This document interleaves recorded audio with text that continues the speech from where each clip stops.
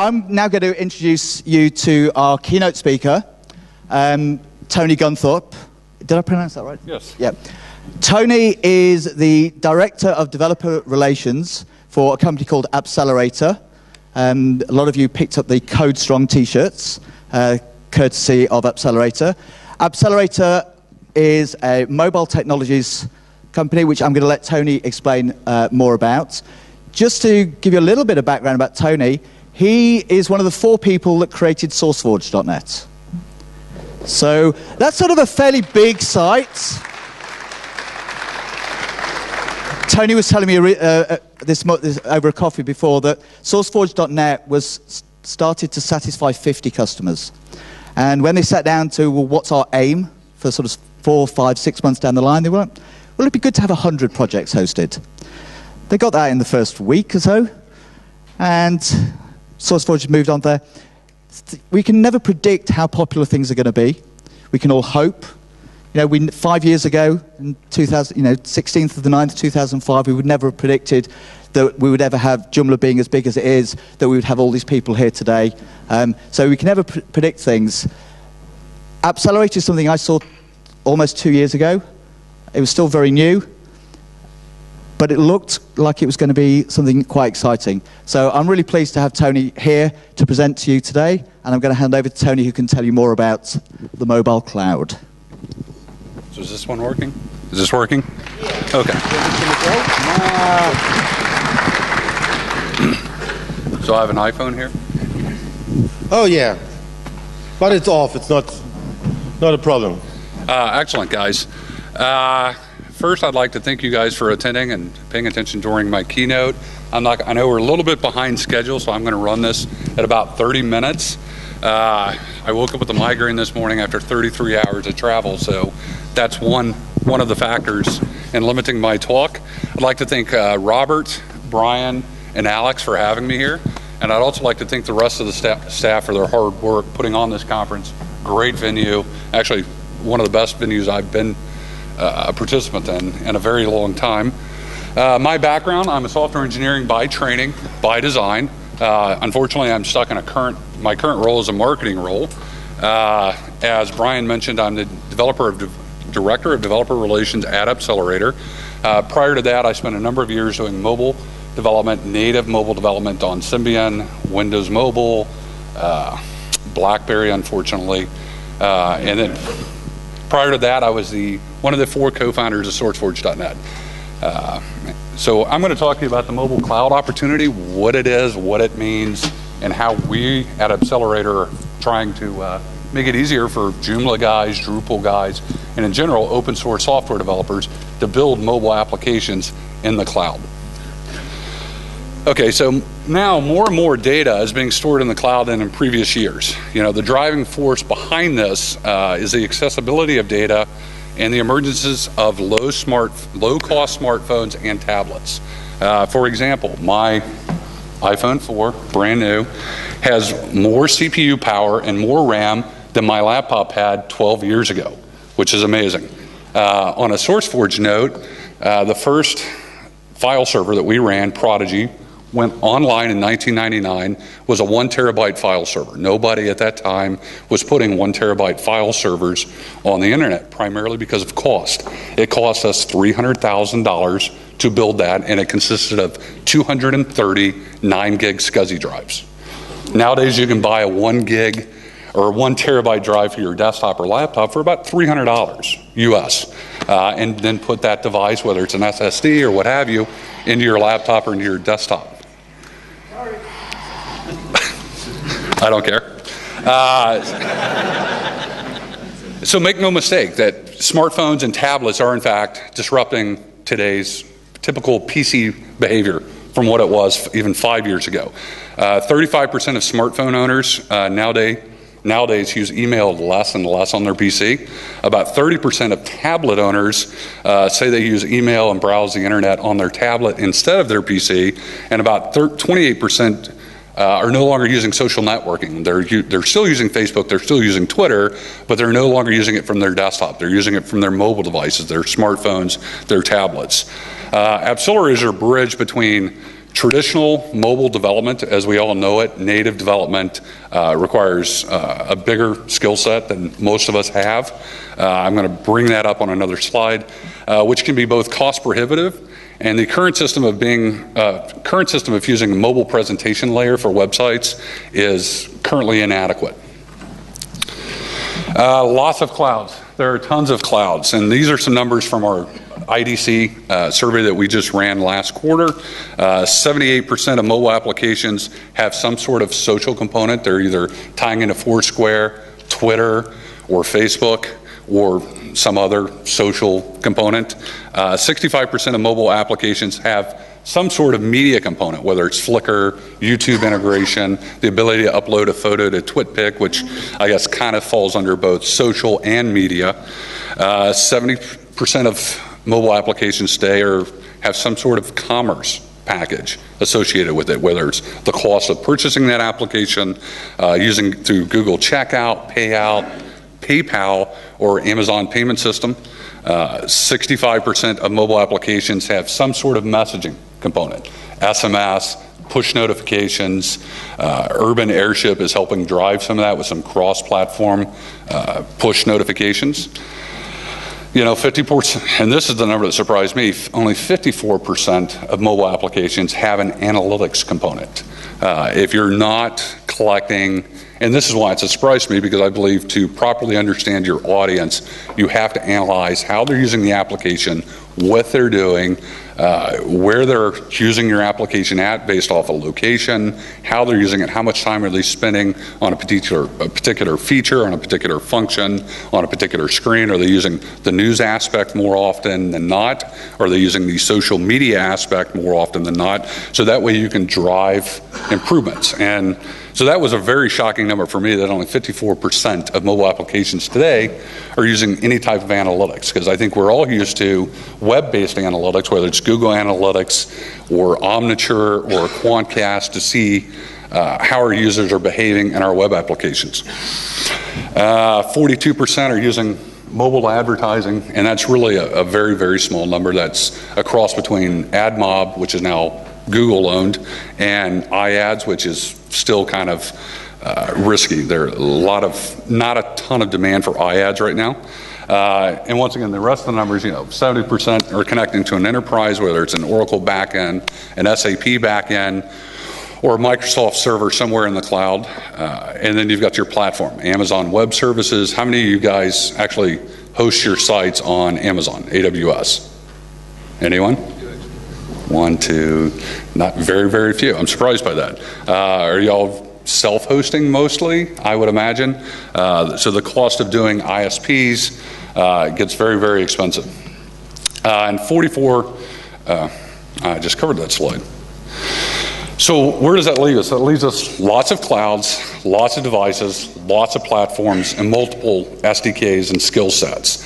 You've got Android, you've got iOS, you've got RIM, BlackBerry, you've got the mobile web, whether it's Safari or WebKit, you've got MeeGo, which is Linux-based, and then you've got WinMobile. Those are pretty much the dominant platforms out there in terms of mobile platforms. When we start diving into device, you've got several different generations of the iPhone.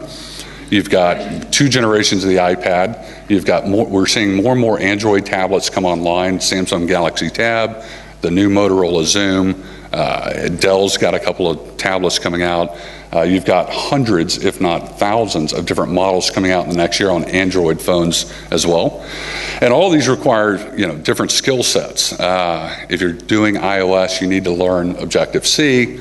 If you're doing Android or BlackBerry, you're going to have to know native Java software development. And if you're doing, mobile web, what we traditionally think of the mobile web, now that HTML5 is starting to get broader and broader adoption, we're starting to see HTML5 mobile websites coming out. And then you've got the cloud, software as a service, whether it's Salesforce or your enterprise cloud, which could also be Salesforce-based. And then you've got platform as a cloud like Amazon, AWS. We've also got the Red Hat cloud offering, which was just announced this week at the Red Hat Summit. So, doing this type of development can be very expensive in terms of real dollars, as well as the cost of acquiring the domain-specific knowledge to support multiple platforms, multiple devices, multiple skill sets, because you've got, like I said, a wealth of different languages to learn as well as platforms. For example, an Objective-C developer skilled in iOS in New York City has an average salary of about $200,000 US. And guys in New York City, the shops that are hiring iOS developers are finding it very, very difficult to hire good quality people, even at that rate. So where does this fit in? Well, in our accelerator. We are a free and open source application development platform called Titanium. You can download all of our source code or prepackaged stuff from GitHub or from our website, and we let you create native mobile, tablet, and desktop applications using the existing web skills that most of you guys already know. Primarily JavaScript. On the mobile side, it's all JavaScript. On the desktop side, it's HTML, CSS, Python, PHP, and Ruby on Rails. As a matter of fact, I believe the Noku guys, are you guys here yet? There's one. I believe you're using Titanium Desktop to somewhat good success. Thank you. So some of our product offerings, I've talked about the platform itself being open source and available on GitHub. We've got Titanium Developer, which is a free open source application. It's in essence a Titanium desktop application that runs on Win32, any Windows platform except for Vista, OS 10, and Linux, and it's really a front end for our packaging, building, and deployment system for any Titanium-based application. We bought Aptana Studio, if any of you guys are familiar with Aptana. We purchased that company earlier this year. We've just rolled out a preview version of Titanium Studio, which is an Eclipse-based IDE for mobile application development. And it includes proper debugging, breakpoints, that's not my phone, thank you. Allows for proper debugging, proper breakpoints. And then we've got our Titanium Plus modules, which actually extend the core platform, and I'll talk about that just in another slide, maybe the next slide. Okay, so what kind of cross-platform development do we support? We support iOS, Android, and BlackBerry. BlackBerry's currently in beta.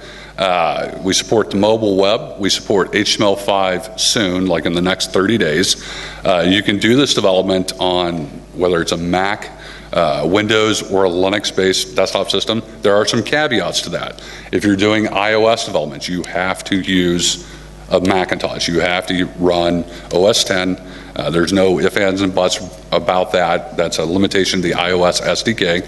But on OS 10, you can build iOS applications, you can build Android applications, and/or desktop applications.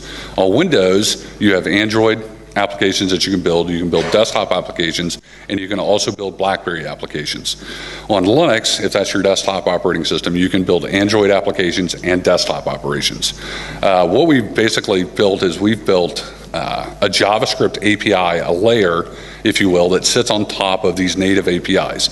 So you don't have to learn how to write an application using Objective-C or native Java to get geo-coordinates, to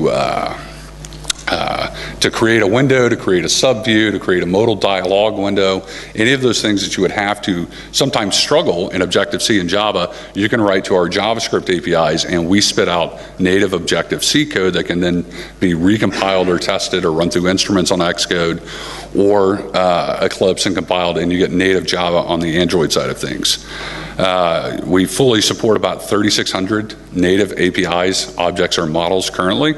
And like I said, we're fully open source. You can extend the platform through our module side of things, build a native module that runs either natively on Android or iOS.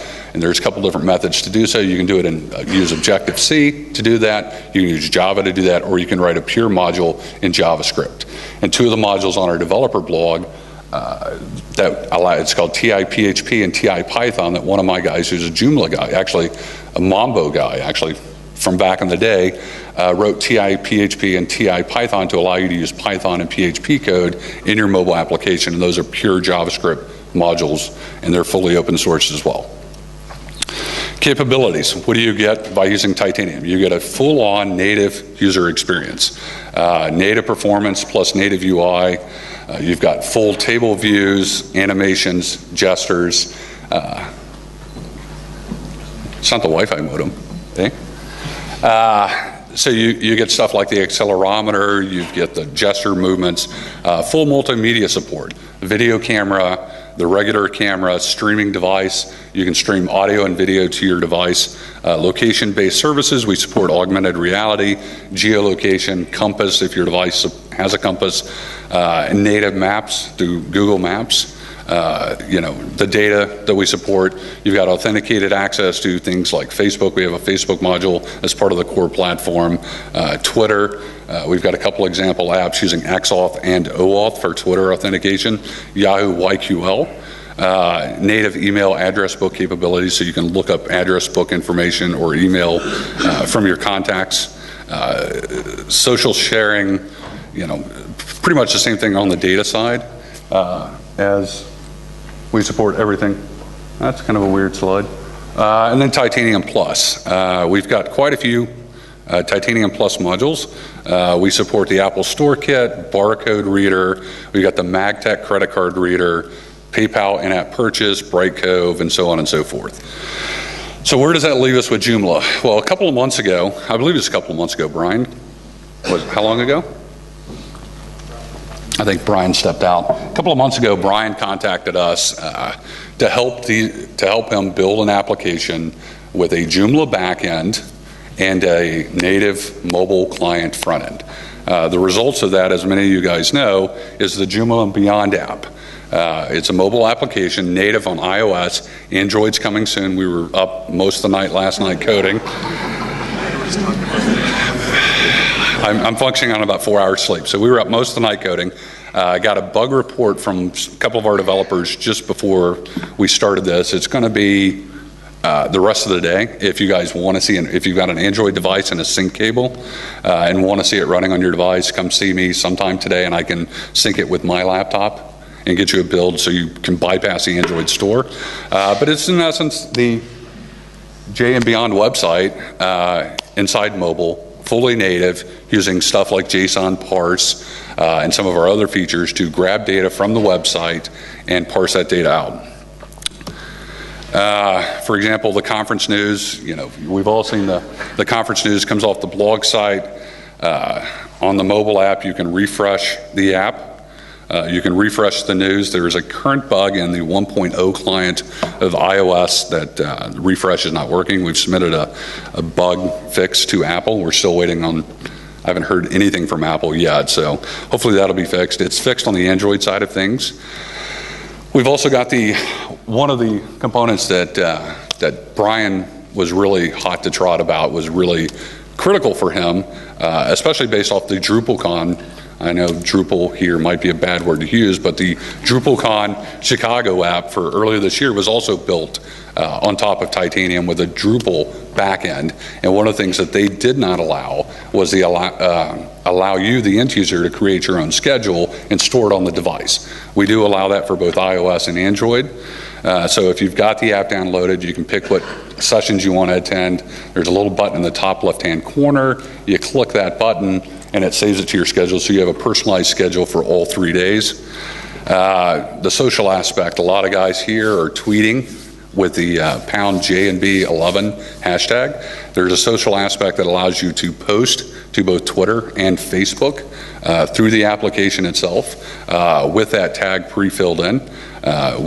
Sorry, Brian, we didn't get Flickr integration done in time, so I apologize for that. And where does that leave us? I mean, everything we're talking about today is open source and available now. You can get the code.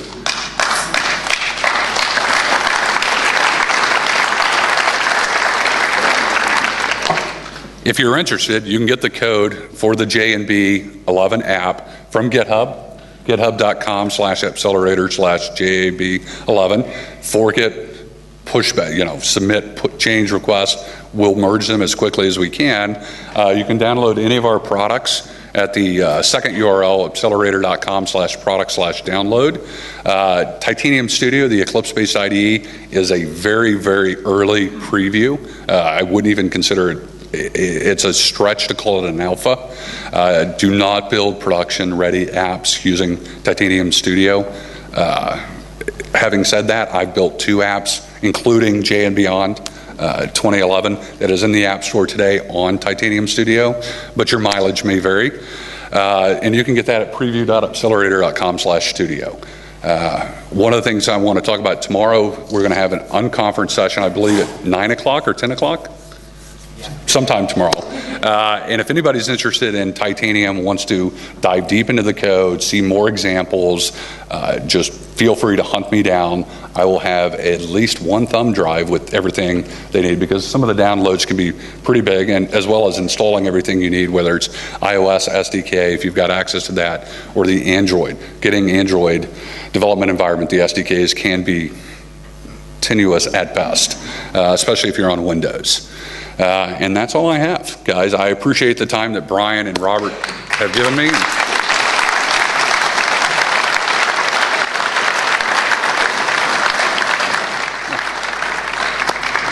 What's that? Yeah, I can. Questions are fine. We got the portable mic. Where did we put that?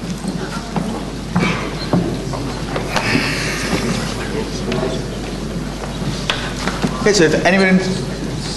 Is this on? Yeah. So if anybody's got any questions for Tony?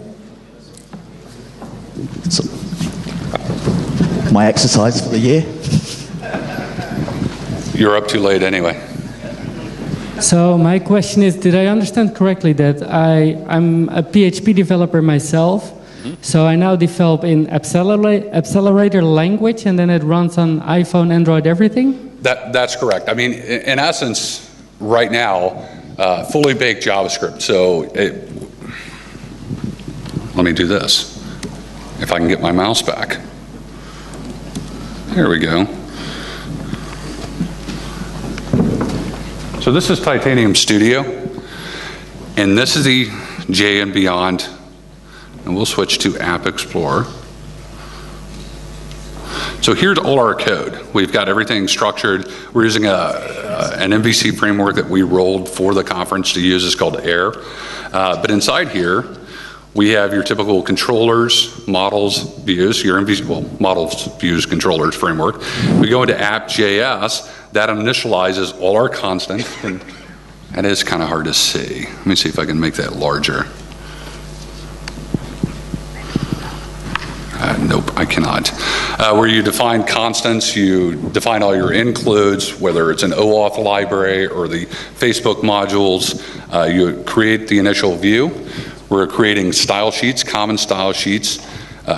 So we've got style sheets defined for settings, social, speakers, maps, and that's just JSS, JavaScript style sheets. We've got the OAuth wrapper set up. And then we're initializing here in this next line, starting at line 57, our controllers, our models, and our views. And all of those files get included in at runtime by default. This is all done in JavaScript. With one click of a button, don't fail me now, laptop, we can see it building, and of course it failed me. Let's try a clean.